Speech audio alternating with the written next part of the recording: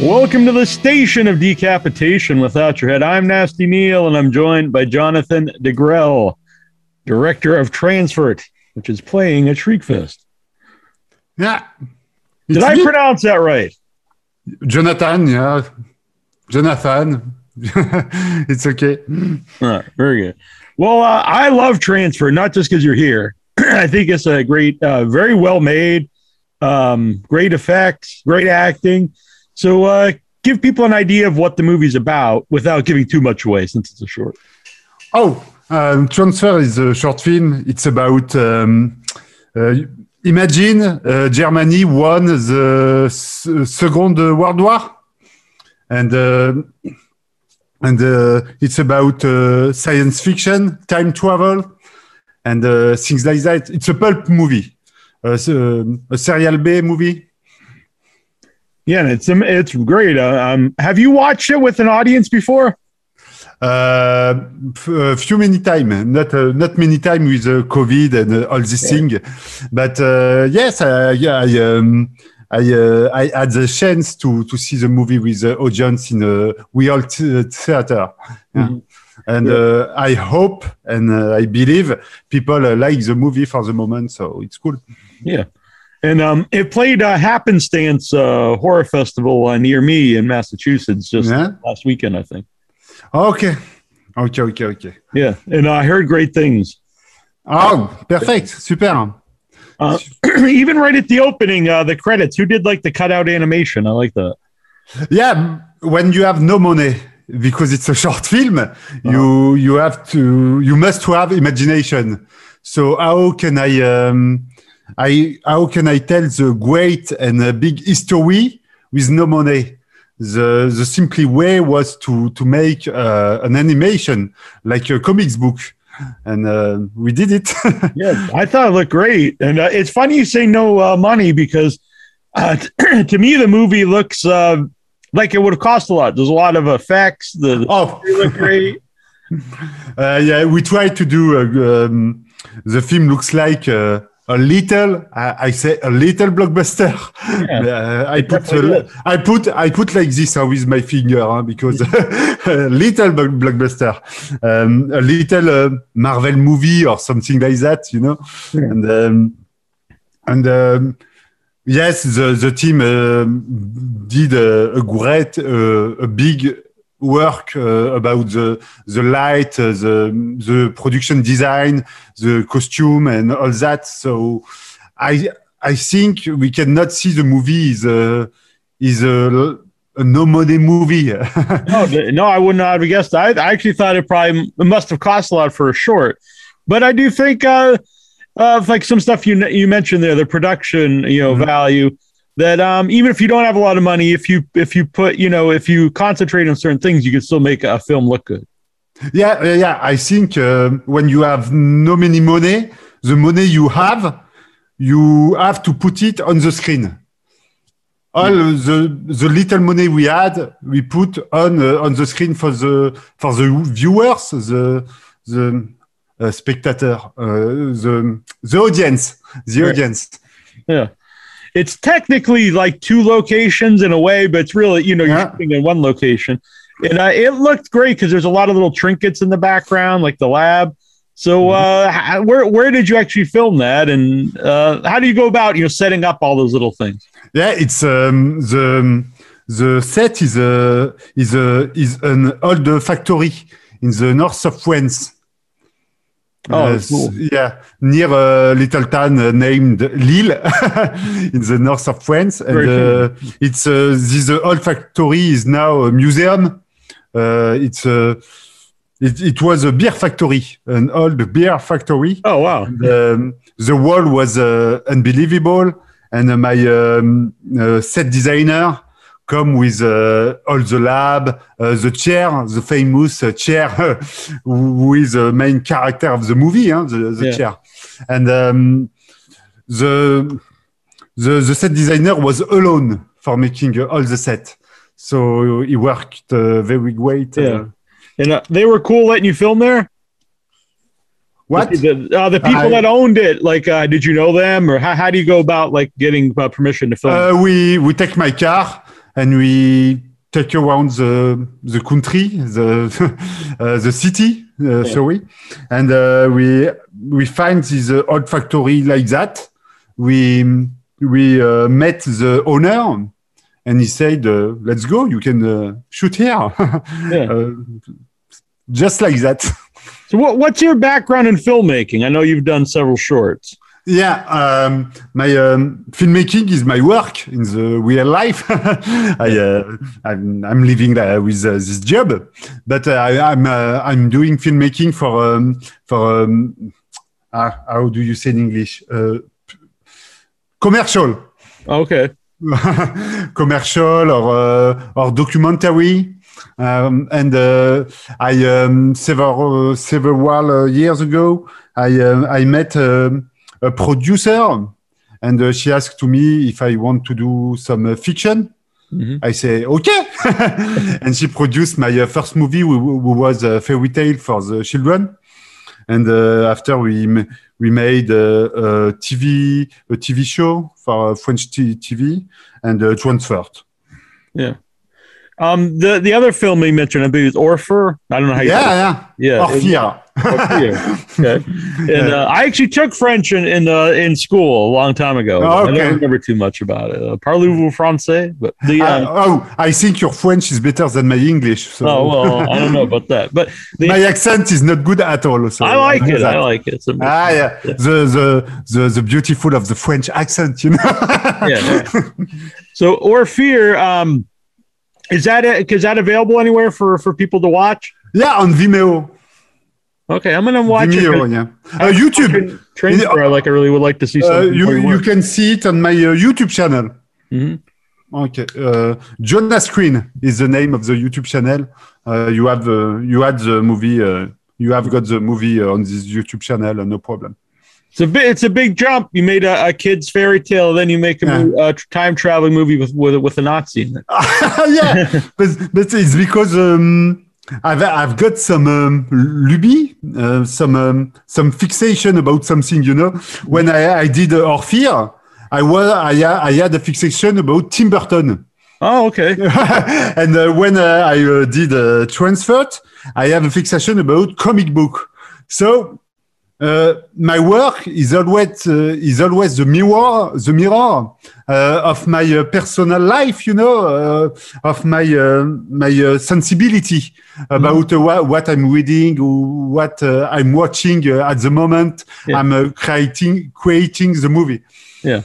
This might be a weird question, but when you're sending out Transfert to festivals, you know, around the world, do any of the different countries have a problem with the Nazi symbols being shown in the movie? No. Nobody says something to me. Now, when we speak together now, we had 80 festivals for Transfert, and nobody says something. And the Nazi sign is on the poster. Yeah. The S of Transfert is it's the SS. A blink to the Nazi sign, and nobody, because it's like in a comic book. If you are reading the first Captain America comic book, you will see the Nazi sign everywhere. It's fiction. It's not. No, I agree with you. I just know from a previous interview with Jörg Buttergeit, director, and he made a movie, German Angst, and they weren't allowed to use the actual swastika or anything for German films because it's like. And I think in Germany, you're just not allowed to even show it, even in a fiction film, which is a lot. No, in France, in the other country, all over the world, nobody say something. Maybe I'm lucky. I don't know. Yeah, I don't know. But, maybe it's just Germany. I'm not sure. But. Maybe there's some specific rules, but so cast in the movie, both guys are great in the movie. The two main leads. Did you know them before the film? I know David Ducan, the main David in English. I say David. David, that sounds better anyway. Yeah, David, he was a journalist in French, in the big French movie magazines. The name of the magazine is Mad Movies. It's a big review, a big French magazine about genre movies in France. So he was journalist, and now he is an actor.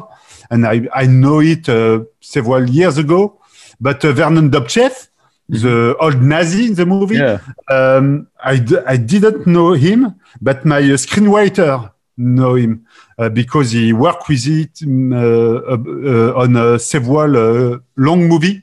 Feature film, and I saw Vernon in Indiana Jones, James Bond, The Name of the Rose, all this big movie. Vernon is a big star for me, you know. Yeah, and he's great in the movie. He really nails the role. Yeah. He's a professional. Just that he came. He know his text. He know how to play. Just a few dialogue with him, few conversation with him, and he know what he have to do. And it's a pleasure to work with an actor like that. A pleasure. You see, you called the movie a small blockbuster, the look of it. Yeah. Would you ever want to revisit Transfert and make it a feature film? Not a feature film. We want a TV show about Trista. Okay. Yeah. And we have got the script, and we are looking for producer in France because genre movie and comics books movie in French is in France. In France is very difficult to have the money in France for doing this kind of stuff. It's very difficult in France. Yeah. In France, we love funny movie and drama. We are not good for adventure, science fiction, fantastic. It's not our specialization. But we are the country of Jules Verne. 20,000 under the sea. It's our culture, but it's like that institution and. It's the Friends. Yeah. A few years ago is kind of the rise of the they did have a lot of horror movies out of France, like the kind of extreme horror movies. Yes, we call that the French Fire. With you have got some good director like Xavier Jeance or Pascal Laugier, who now they are working for HBO.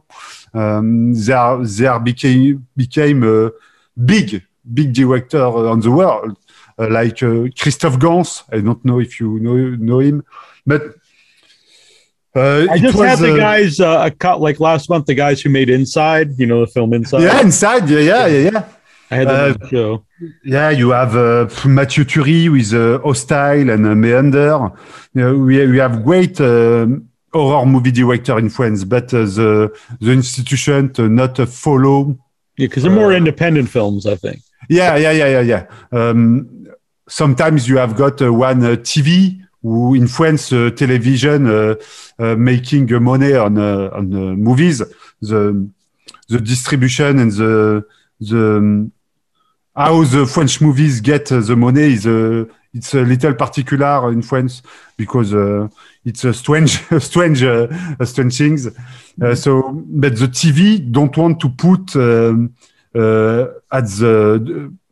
in front of the viewers a horror movie because they have to sell the commercial. Right. Some Coca-Cola or I don't know what. Some Kinder, what you want, some chocolate, and they cannot sell chocolate when they have head cut or something like that. So TV are very cold to put money on. And now with the rise of the world in a way is a lot smaller now because people in America, people around the world can see films from all around the world. A lot of things we wouldn't have seen before. and even TV shows. There's a lot of them that stream, on Netflix and Shudder and different places. So it could expand out of France and go other places. Yeah, I think that's why all the French directors of a genre movie are going to other countries for doing their job, because they can't tell their own story in France. We have got a French director named François Cavaillé. He was doing some a polar police movie, dark police movie, an action in France. He did 2 movies like that. There was a big success in the French box office. And after these 2 movies, he can't do another movie. No way. He tried, and can't. So now he's doing some funny movie for the French TV.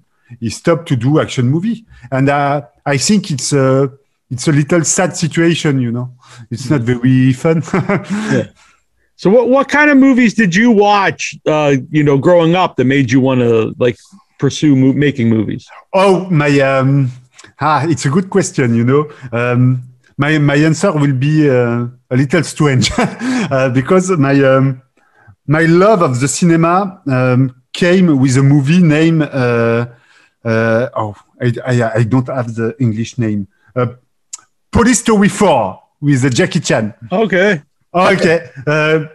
It was a movie I discovered when I was a child, and it was my first love about cinema and movie. And when you grow up, my cinematographic culture grew up too. So I watch every kind of movie: horror, comedy, drama, comic book movie, adventure movie, fantasy, all.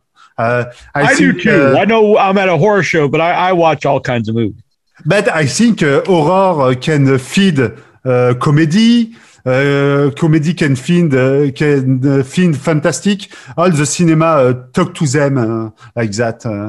When you are a director, you have to take some inspiration here and here and here. Interesting.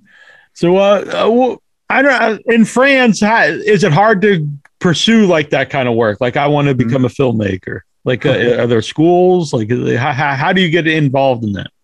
Oh, you have in France. You have one school named La Fémis. It is a big school in France. You do it, you are in the system. When you do the Fémis, you are in the system, and you will be a director, and you can live with your job. But you are doing movies like drama for the TV in the system. If you want to do another thing, it's other way. I did the public university in French, and after I made some des stages. Comment on dit ça en anglais? How to say that in English? During school, I was to go to some enterprise, some little piece of job in some. I'm sorry, I don't have the English word, and I did it in a production society, and I met my producer here during my studies. It's like that I begin to be a director. Mm-hmm. So who did the effects for Transfert? Oh, I think they were great. Yeah, thank you. We were 5. First of all, me. Yeah. First of all, me. I did maybe 50% of the effect of the movie. And one society in the south of France, 2 people, Etienne and Bertrand. And one friend, his name was Thomas. He made when the chair was, and another friend named Sébastien was doing all the 3D stuff. Like the temporal tunnel, the blood in 3D, all this thing was doing by Sébastien. We was 5. Yeah. Now you said a few times, when you're making this, you're thinking like comic book. Was this based on a comic book, or is this all original? No. All come from my head and from the head of my screenwriter. We are two crazy men who are dreaming about Nazi traveling in time. Yeah. No, and I always find time travel interesting, and kind of like your own kind of rules, how the time travel would work. Yeah. But the difficulty was to do the time travel in a singular place. Mm-hmm. Just one place for time travel. It was a hard work about the story, but I think we did it. Yeah, no, I think you nailed it. How about the mask for when he goes back in time and the German with the stormtrooper mask?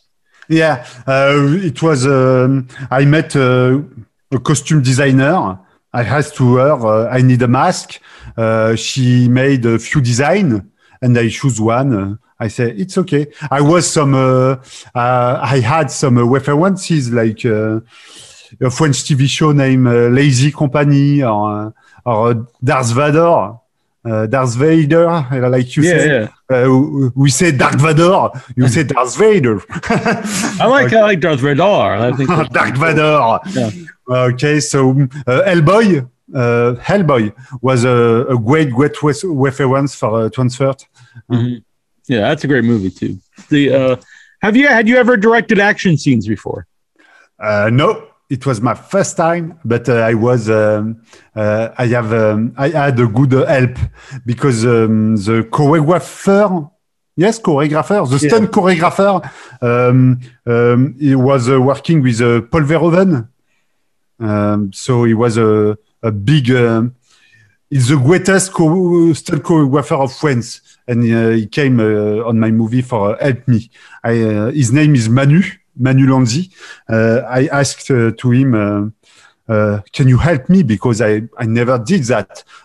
Filming action is very difficult. It's more difficult to filming two people speaking together. So it's very long. It's long to do because I assume you have to take a lot of small shots, a lot of small takes. Yeah. For the fight duration is 40 seconds, I think. 1 day of shooting. Wow. Yeah. Yeah, but you said Jackie Chan movie made you want to make movies, and now you're filming an action scene, so it all goes back. Yeah. We come to the beginning of my cinematographic. You're kind of your own time traveling. Yeah. Kind of. Yeah. So so you filmed it before COVID, but then it was I assume it played at festivals, during COVID. We 80 festival and some festival are with the people. It's depend of a country, of rules of the COVID in country. In France, it's not like in the USA. It's not like Germany. In Europe, all the country for COVID are not the same rule. It's wow. So depend of the festival, but some people see a transfer on a big screen, on a big screen, sorry, and some people see it on a computer, on a television. Yeah. I would really like I know Shriekfest is going to be on the big screen, and I would really like to see it on the big screen because I think it's a very cinematic film short, and also the sound I think works. Yeah, because we did the movie for the green screen. Like you say, the sound and the light. The sound we mix it. I think you know it, Luc Besson.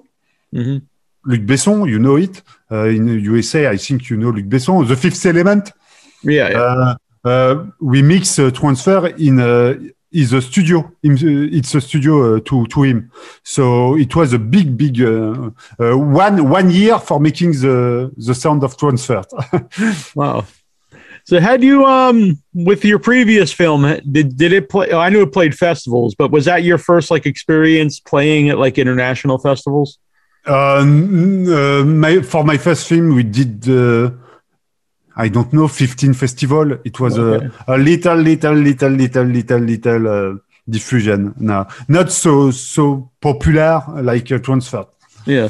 And what's that experience like, knowing that, your film's being watched, all different countries? You make it in French, and, people in America are watching it.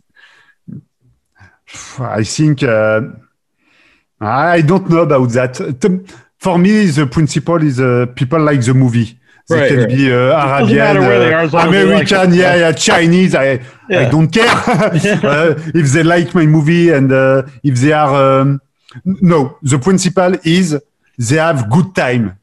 The movie. For me, if they have good time, I think I did my job. I did my part of dreaming to do dreaming people. A little bit.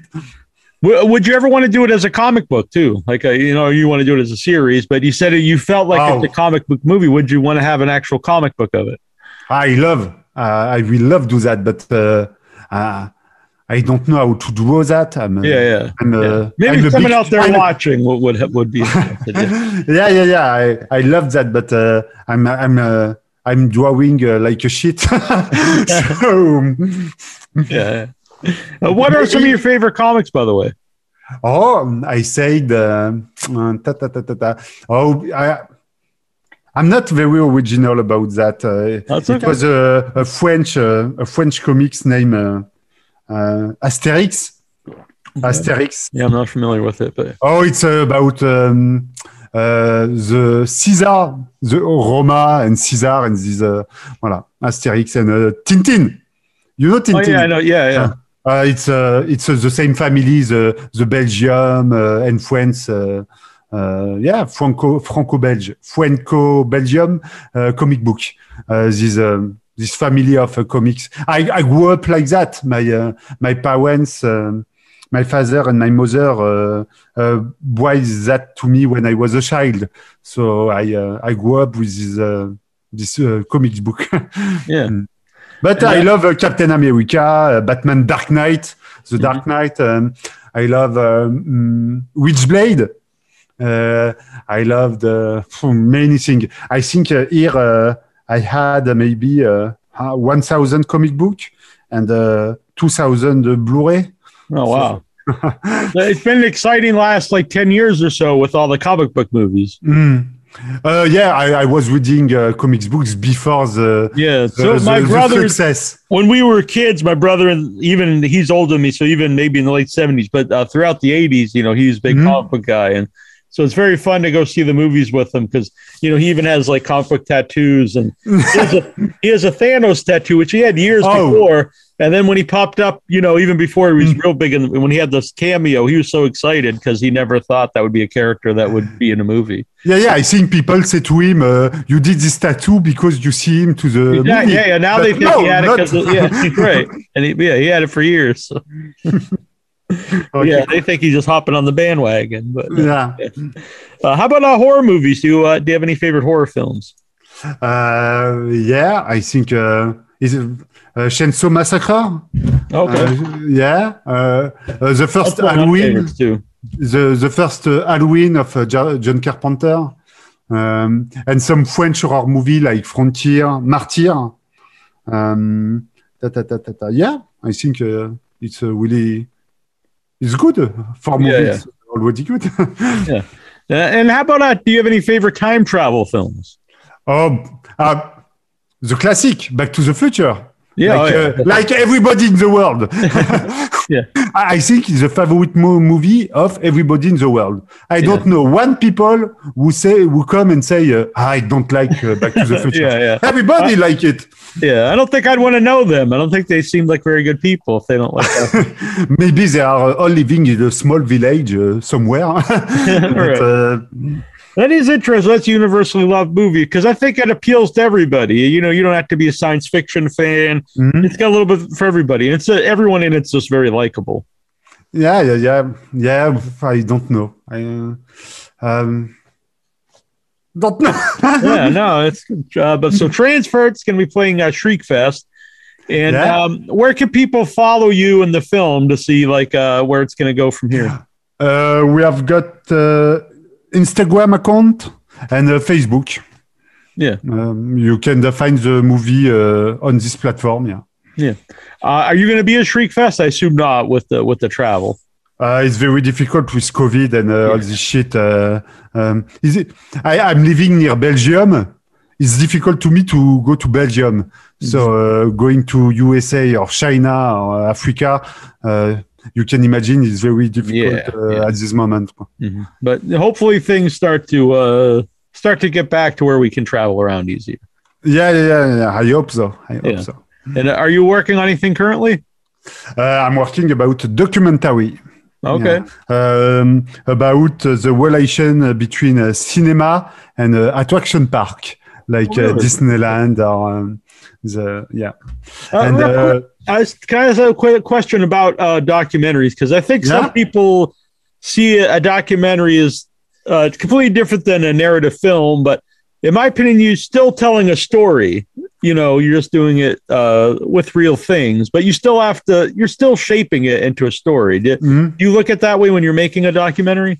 When you're making a documentary, you are writing all the story for the producer, for find the money. But when you are shooting all the story, you can put it. So it's kind of more an editing where the story actually takes place. Yeah. Because you cannot know what people say to you during the shoot.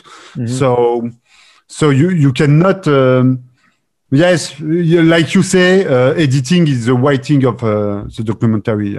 Yeah. And I'm sorry I interrupted you, but you said you were working on something. No problem. I'm working in other short film. Nice. Another short film, horror short film. Okay. I shoot him in beginning of 2022. Oh, very cool. That's very exciting. Okay, yeah. I look forward to that because I really love Transfert. Thank you. I'm looking for. I'm going to watch your previous short film, and I look forward to your future work. Thank you. I'm happy you like the movie. Yeah, no, I loved it. I thought, I don't want to, because I've interviewed a lot of people from Shriekfest, but this might have been my favorite of the shorts. Thank you. What can I say to you except thank you, man? It was great. So, yep. And this has been very fun to talk with you. And hopefully for the next one, we can talk again.